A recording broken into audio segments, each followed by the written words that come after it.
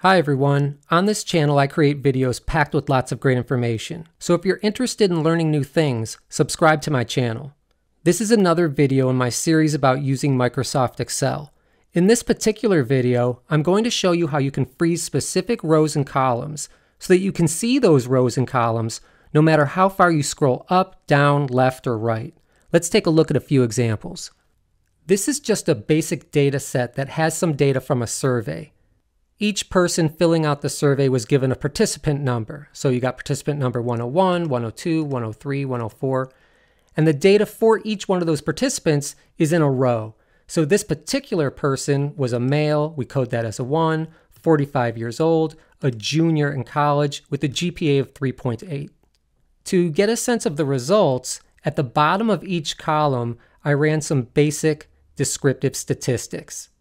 So for example, there were 50 respondents, the lowest GPA was 1.6, the highest was 3.8, and the average was about 2.95.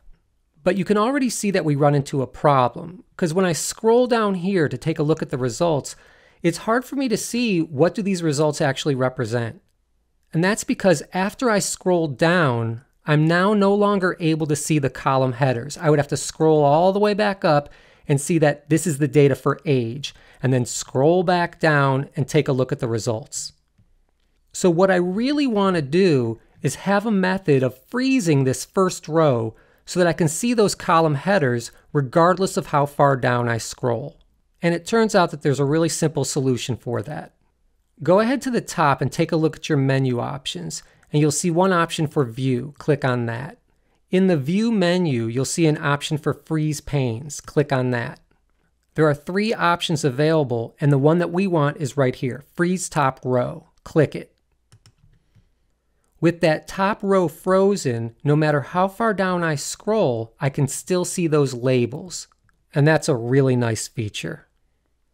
If you want to turn that off, you can go back to Freeze Panes and click on Unfreeze Panes. Let me show you another problem that's similar. In this particular data set, each participant responded to a variety of questions. So as I'm entering the data, I need to scroll over quite a bit to the right. And at some point, I can no longer see the participant's number. And that makes it hard to enter the data because when I get down here, I need to ask myself, which participant is this? But I no longer see their participant number. If I needed to look up what their number was, I'd have to scroll all the way to the left in order to see it. So it would be really nice if somehow I can freeze this first column so that no matter how far I scroll to the right, that column and its numbers are always there in front of me. Again, we'll want to look at the Freeze Panes menu. In this case, we'll want to select this third option, Freeze the First Column. Click on that. Now, with this column frozen, you can see no matter how far I scroll to the right, I can always see each person's participant number listed. And just like before, if I want to turn off the frozen column, I can click on Freeze Panes and then select Unfreeze Panes. You probably noticed that there are 3 options for freezing the panes. We covered freezing the top row and freezing the first column. But there's also a general option for freezing the panes. And that's going to freeze the panes based on where your current selection or current location is. Let me show you what I mean. Let's move to this second spreadsheet. And this is an example of a gradebook that I might use in Excel.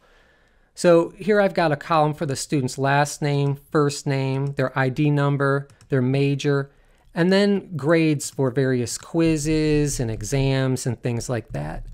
And you can see here when I scroll all the way to the right, I can no longer see the student's name. And when I scroll down, I can no longer see the column headings. So what I'd really like to do is to be able to freeze not only that top row so that I can see the column headings, but also the left columns so that I can see the student's name. And I want to be able to see not only their last name, but also their first name. So in other words, I want to freeze the panes right about here. If I select Freeze Panes right here, it will freeze all of the rows above it, which in this case is just the first row, and it'll also freeze the columns to the left, which would be these first 2 rows. So in that case, no matter how far down I scroll, I can still see the column headers. And no matter how far to the right I scroll, I can still see the student's last name and first name. So I'm going to move over to Freeze Panes, and I'm going to select Freeze Panes. You can see it put in some imaginary lines to show that those panes are frozen. And now, no matter how far down I go, I can still see those column headings. And no matter how far to the right I go, I can still see the student's last name and first name. So it works out really well. And if I want to turn off the frozen panes, I can just go back to Freeze Panes and then click Unfreeze Panes. So it's that easy, and it's really helpful. Excel has lots of great features, so take some time to play with Excel and see what it can do for you. If you found this video helpful, like it, share it, and subscribe to my channel. Thanks.